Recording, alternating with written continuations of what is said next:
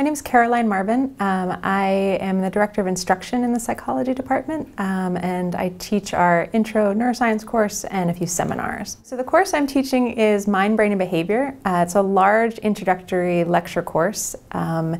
It's about 150 students per semester, and there's no prerequisite. So the real challenge for the course is that for some students it's their first course on their way to being neuroscience majors. They know that that's the direction they want to go in.